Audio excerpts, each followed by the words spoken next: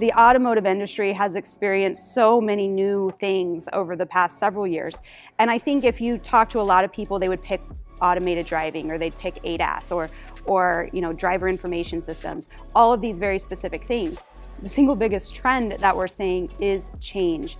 It's change in technology, it's new technology, it's how we're using the existing technology, it's adjacent industries and how they're impacting ours. It's change, and sometimes it's big and sometimes it's small, but all of it is part of our evolution, and all of it is an opportunity for us to leverage our innovative spirit to drive this transformation forward.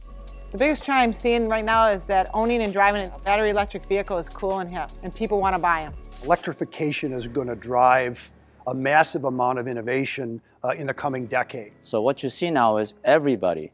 There isn't a single customer that we talk to that are not really committed to having multiple platforms that are going to be a full EV. And something in between, like the hybrid vehicle, is merely a transition point. So everybody's really looking at the EV. Many of our customers are dealing with legacy architectures that were not ideally designed for battery electric vehicles. So making that shift towards an all-up battery electric vehicle and really going through step by step and optimizing every aspect of it is going to be a big win for our customers and ultimately our end customers, and really define the next decade beyond the introduction of the new architectures. The biggest single trend, what I see near term for 2021, is the electrification, so that we bring our innovations around electrification, like high voltage cables, power bars, high voltage components, into the market. I think, of course, machine learning itself is a very big trend, but I also see that machine learning is really applied to the edge now in very many use cases, and that will really enable a new experience of vehicles with new functions,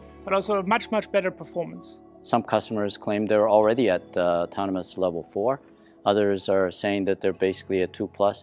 But there's no question in my mind that everybody is working toward getting to that level 4, level 5 autonomous driving. What's exciting to me is that the megatrends that we've been talking about now for almost 10 years, safe, green, and connected, they've never been more relevant. Safety with the adoption of more advanced safety systems, saving lives. Green with the acceleration of electrification and what that means in terms of delivering those high voltage portfolios and the impact to architecture and the opportunities it creates. And then connectivity, which is now virtually ubiquitous, and now moving to 5G in the next years. When you think about those three trends, it just offers tremendous opportunities for innovation. It offers tremendous opportunities for us to deliver more and better solutions to our customers.